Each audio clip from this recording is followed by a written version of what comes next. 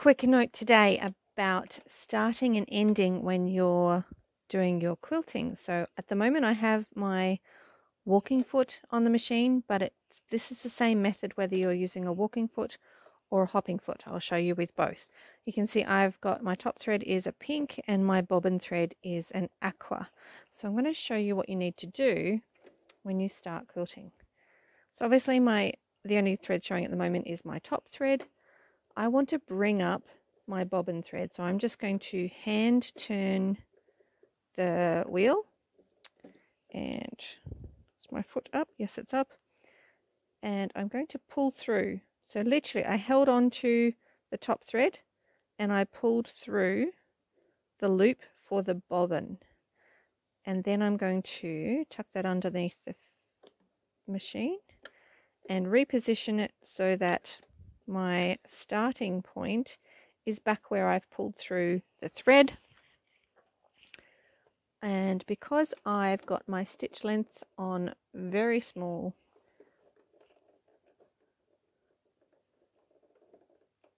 I'm going to do a couple of locking stitches. So those stitches are so tiny, no one's going to get them undone without a bit of a fight. So that's securing the stitches.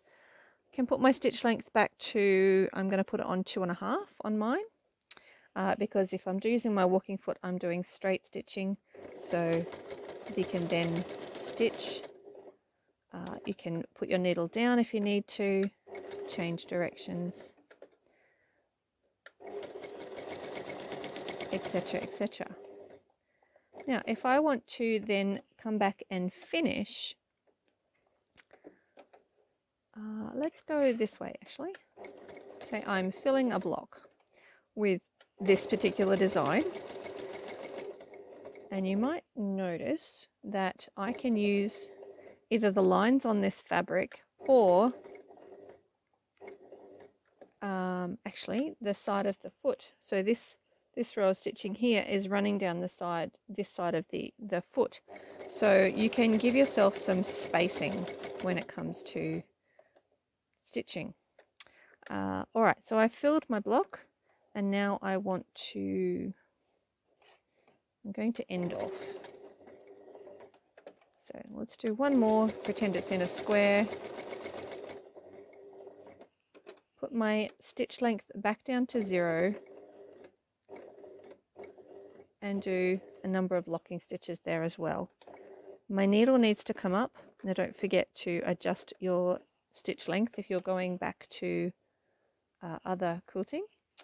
So I've lifted the foot, pull it out, go back to where it was, and you want to do the same concept. Rotate for one thread, for one stitch. You can see it's starting to pull up the bobbin's thread already. And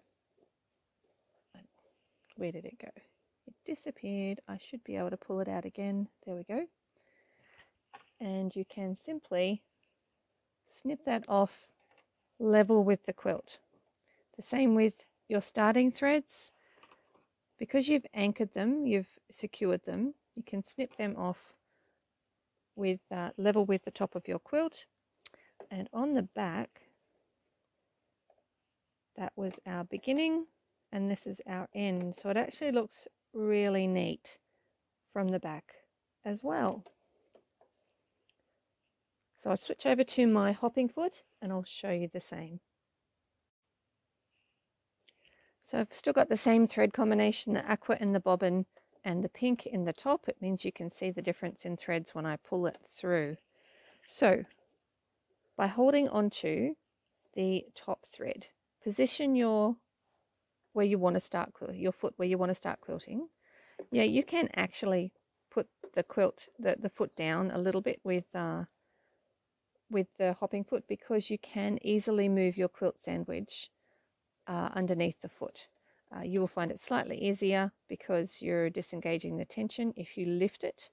So I did that rather quickly. Let me pull that out and start that again.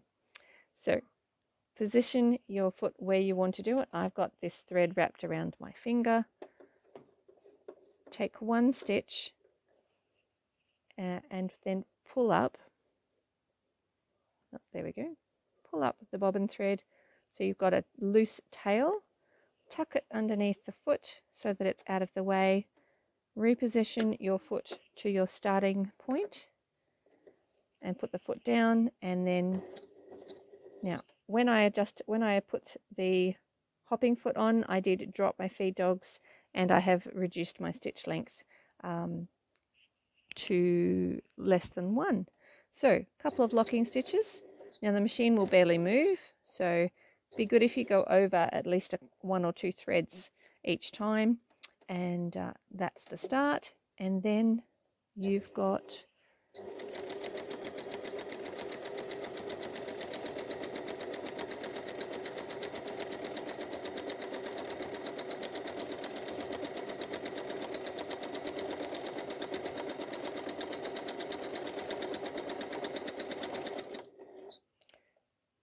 there you go. So what I was going to say, you're now ready to start the quilting. So I've done a bit of a wavy line, and what I've done is actually quilted up to it, get my finger out of the way, quilted up to it and then gone backwards a little bit.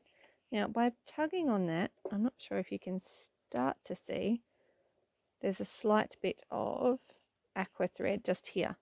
We don't want that last stitch to be loose, so I'm actually going to stitch that down and then pull it away.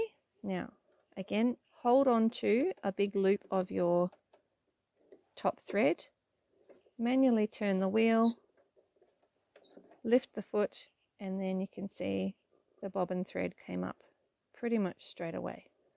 So you can snip through all 3 of those and then go back and snip off the starting threads as well.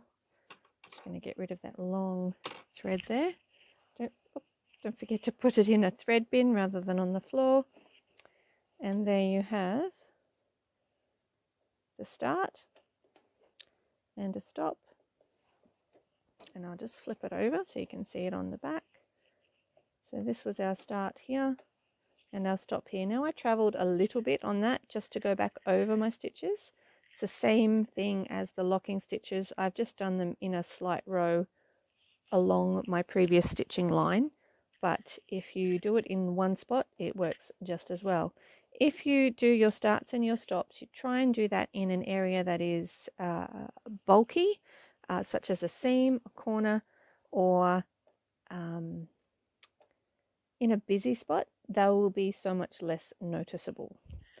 And that is how you start and stop when you are doing free motion quilting with either or any quilting on your domestic machine with your walking foot or your free motion foot. Have fun quilting!